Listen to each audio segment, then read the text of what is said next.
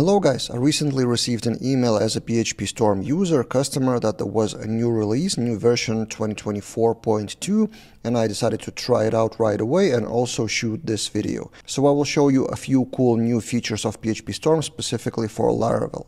Disclaimer, I'm not affiliated, I don't get paid for that, I'm just a PhpStorm user talking as a Laravel developer. So what new things we have in PhpStorm? We will go through the documentation, the official blog post, but I will also show that in my own PhpStorm. So first, log files support. So now if you go to typical Laravel log in the PhpStorm, it is colorful. So errors are different color from info, and I will show you that in a second.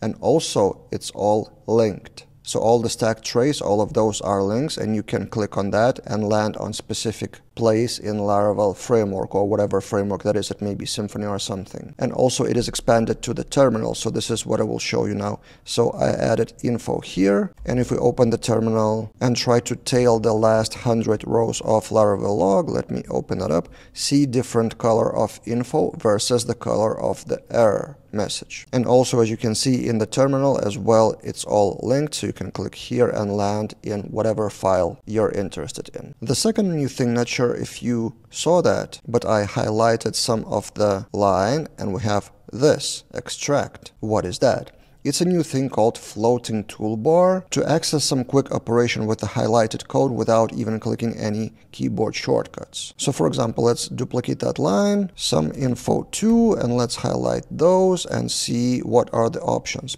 Extract, for example, method, and let's create a private method in the same controller. So this info, enter, and this is the result. Now we can click into info, and this is a method inside of the same controller. So yeah, the refactoring itself was available in PhpStorm for a while, but now it can be done in a floating toolbar immediately after you highlight something, like highlight here and then choose what you want to do with that highlighted code. Another option would be surround with try catch, for example. And there you go. But this is actually a bad example of try catch, and I recently, by the way, posted an article on Laravel Daily specifically about this example, why try catch for Eloquent doesn't make much sense. I will link that article in the description below. But yeah, new in PhpStorm, floating toolbar. The third new thing, let's get back to the terminal again and start typing. PHP artisan. See, now the terminal has auto-completing things. So artisan, then we go make, and make what?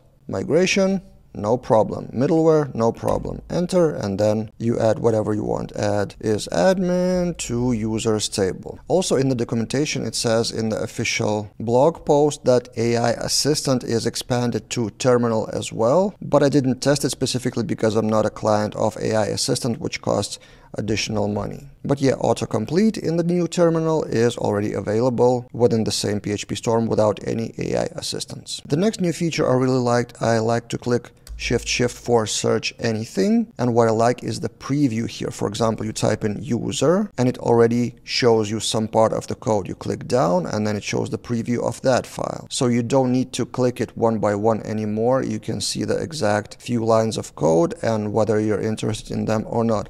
The preview is enabled here with one of the icons. You can enable or disable it. For example, let's enable and go to user factory, then another user factory, some other files without preview. So you get the idea. Really cool feature in my opinion. And the final feature I wanted to quickly show is they improved the one-line suggestion with AI local model. I've demonstrated it in a previous video. I will link that in the description below. They just improved it. And the best thing I like from here is code highlighting. So in a previous video, which I mentioned just now, if you type it appropriately, it would suggest something from local AI like this, but there's no code formatting and highlighting here. In the new version, for example, you create that function in relationship, you hit enter, and you have suggestion with formatting with colors. And also, as you can see, you can click tab to complete, but also option tab would complete just one word for you. But I've clicked tab, so this is suggested by AI, approved by myself. I really like that